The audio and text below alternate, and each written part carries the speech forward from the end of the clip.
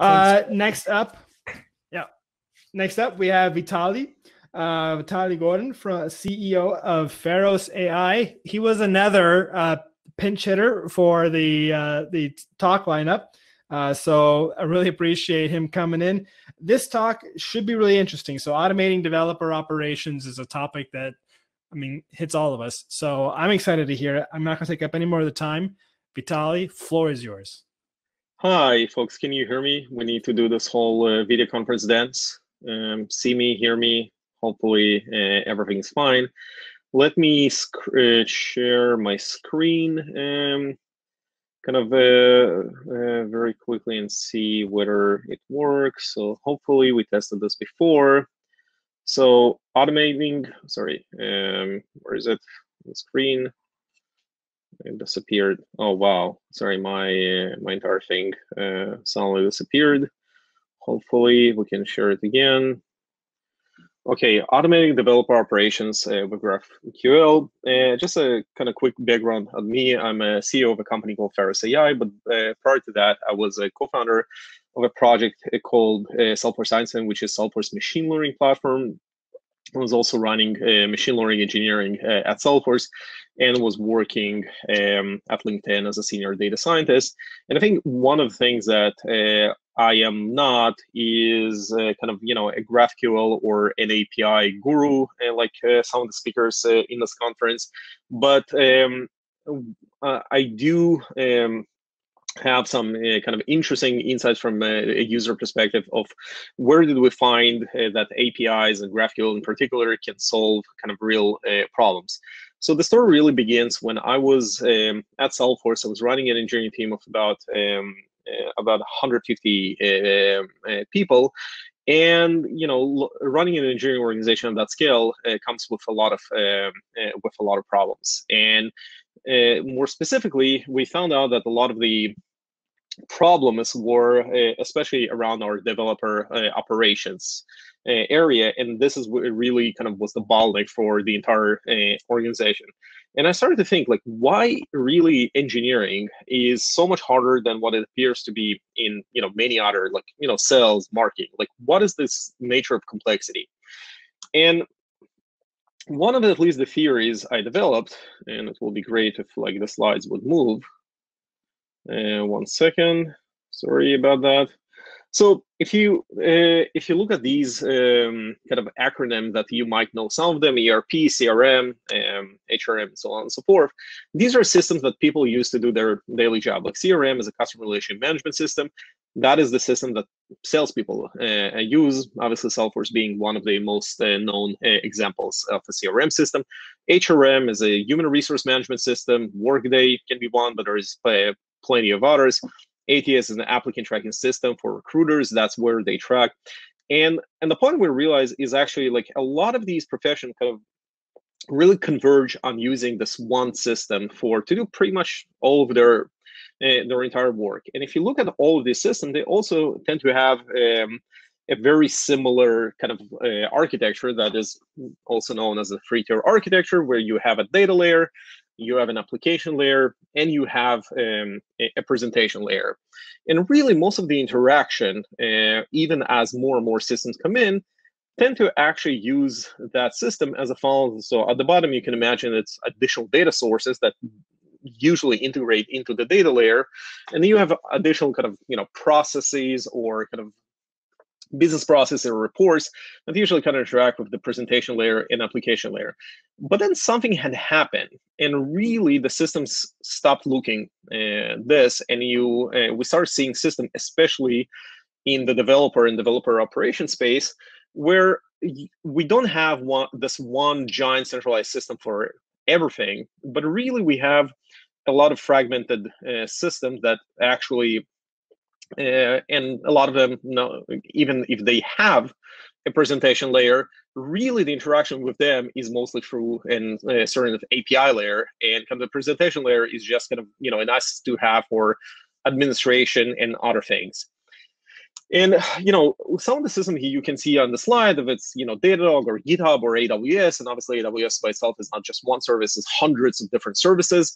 And the problem that started emerging is when you start trying to solve a specific business use case, like these are what these blue boxes represent, like employee offboarding or cost optimization, you now start to integrate with multiple systems and really try to solve kind of an API problem by connecting to multiple systems, getting all the data, sometimes storing it, sometimes not, and really figuring out like the authentication, pagination, and every one of these APIs is structured differently. Some of them use standards, some of them like open API, some of them don't, and really kind of the world became kind of this mess where, and a lot of the work really started to be around this like boilerplate, which is really about the connectivity to the API, where the logic is actually became kind of a lower and lower percentage of the work that is actually being done. And really what we do at Faros, and this is kind of apologies for the shameless plug, is connecting all these sources together into kind of one system so people can build their application on top of it. But since this is a kind of GraphQL talk, let me just quickly jump to a demo of kind of how this thing might look like. So this is just kind of our website. You can go to it, you can look at it. But what I want to show is kind of the GraphQL Explorer. If you ever used GraphQL, there is an Explorer comes in. And as you can see here, we kind of connect, in this account, I've connected multiple systems, but we're adding kind of more and more with each day. But one of the really nice about kind of GraphQL, that there is a schema with it, and with tools with like GraphQL Explorer, this is just a vanilla GraphQL Explorer. We just integrated into our website for kind of mostly authentication issues, kind of so you don't have to worry about it. And we added this login, logout button. But now, for the first time, you can actually kind of start seeing your data in a way that most APIs don't provide you. And this is kind of really the magic and power of GraphQL. As you can see, AWS has additional services inside, and they have kind of here IAM, EC2, and all of that. And what we actually are doing is we're collecting kind of information. In EC2, you can see a lot of other things. So, for example, I can click instances. And actually, we are also collecting that data, unlike, for example, the Amazon APIs, which is also problematic, where the API forces you to actually execute every single query with a specific account, with a specific region ID. Here, as you can see, if we just add, let's say, instance ID, instance type, you can just see that these two instances come from different regions. So we can actually collect and start enhancing an API for something that the actual real vanilla API does not provide that functionality, because we're using kind of this distributed system on top of it. We're, by the way, using FaunaDB. So what also now kind of happens, we can actually start joining different APIs. So Amazon Web Services altogether, and this is just one example, has about 20,000 APIs. So just imagine what is cognitive load requires to just know these APIs with all their parameters. And one of the nice things about GraphQL is you don't really need, for example, for those of you who know a little bit about the infrastructure, EC2, which are instances, will also attach with volumes to store your data.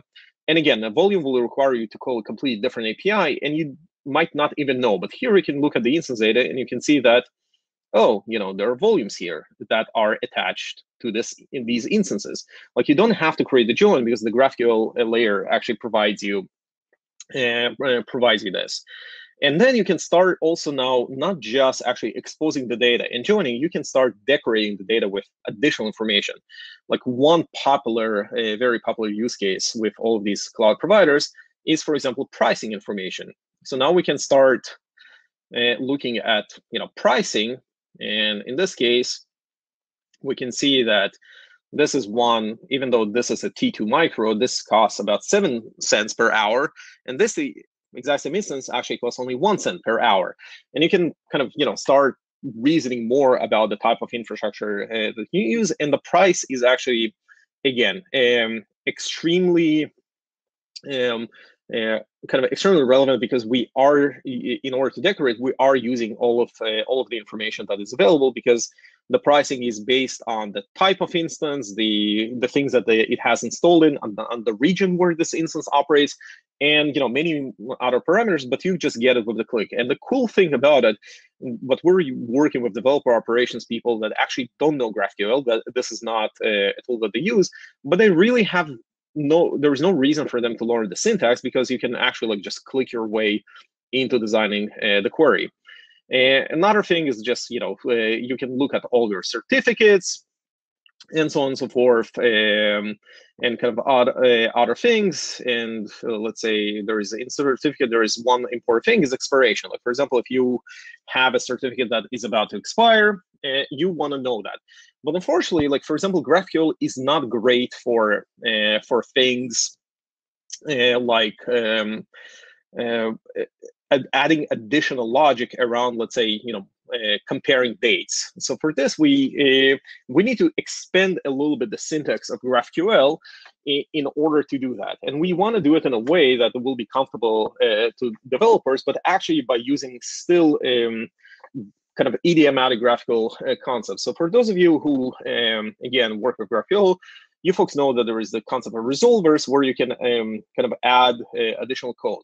So we kind of thought, how can I actually kind of provide the functionality of GraphQL resolvers, but without actually having people implementing GraphQL resolvers, because this is not the level of functionality that I want to provide them to be able to modify my APIs. But I really want them to be able to kind of customize the API a little bit, but kind of make it in a safer way.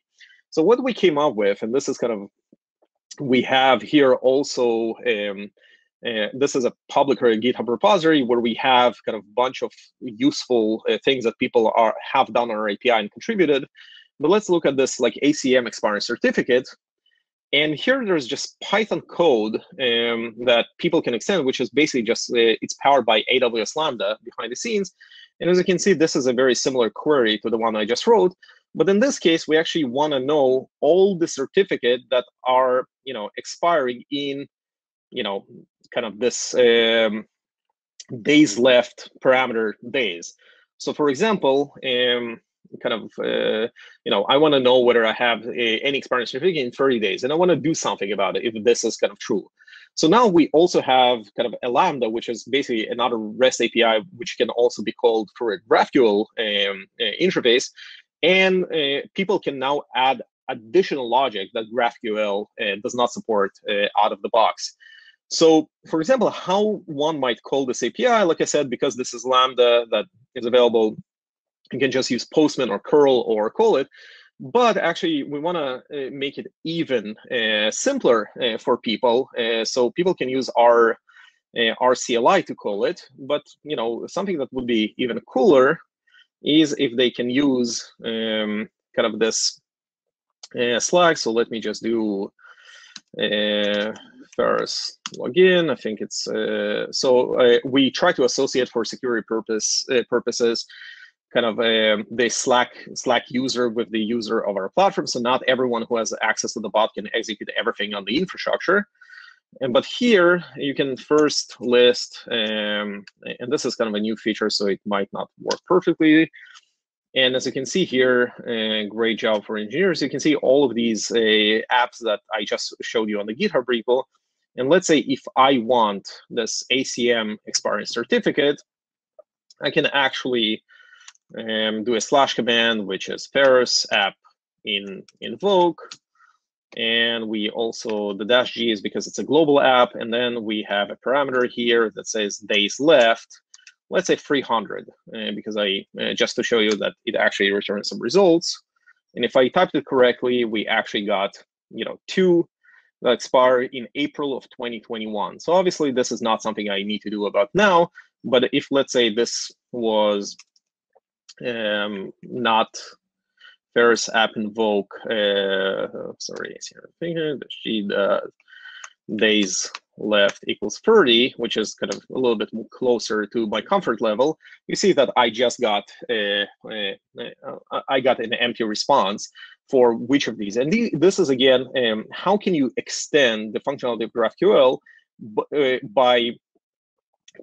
by kind of adding Python code, so it kind of work as a resolver, but without actually us giving access to users to our kind of own resolver, but actually adding their own resolvers on top of it, and really enhancing the GraphQL schema with additional functionality.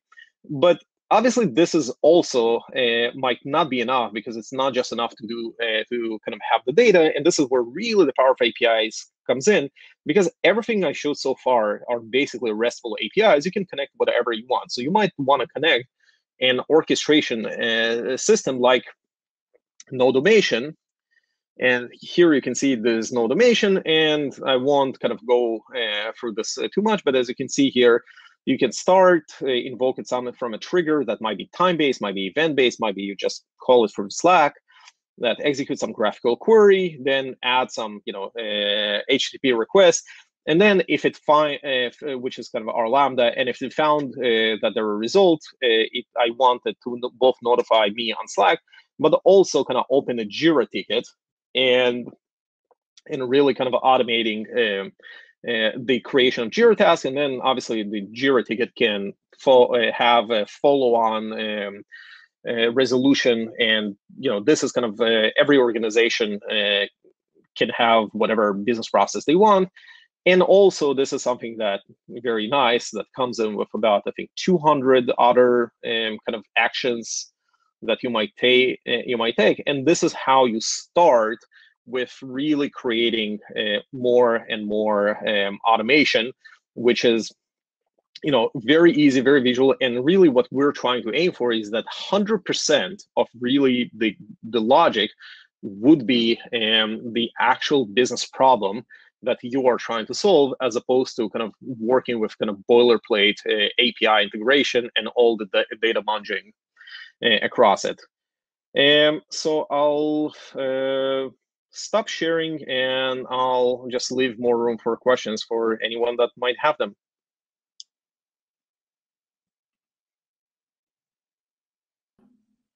Sorry, you took me by surprise for having a speaker actually end on time with rumor speaker for questions. Fantastic. I mean, this is exactly the kind of stuff that this community needs. To connect these different services together, building this this data graph amongst all of your services. It's really quite impressive. Do we have any questions in the audience? Let's go ahead and open that up here.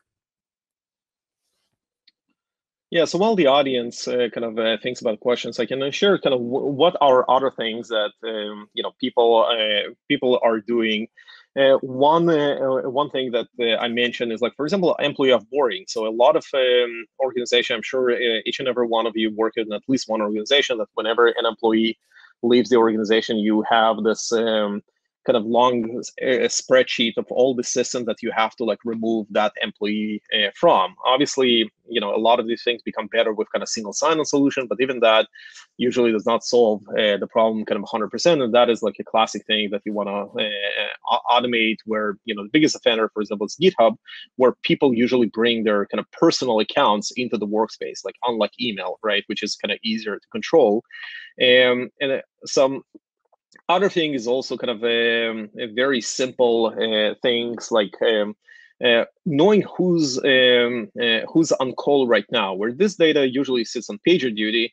And really, most developers and also DevOps people really don't like to go and start clicking on system and like working with their UI. So, for example, like creating a Slack bot that just pings PagerDuty and says, hey, who's on call right now for this service? But even better is we have some customers that implemented a complete end-to-end Slack automation, where really they have Slack handles that every time there's a shift change on PagerDuty, the Slack handle changes of the person that the message needs to be routed to.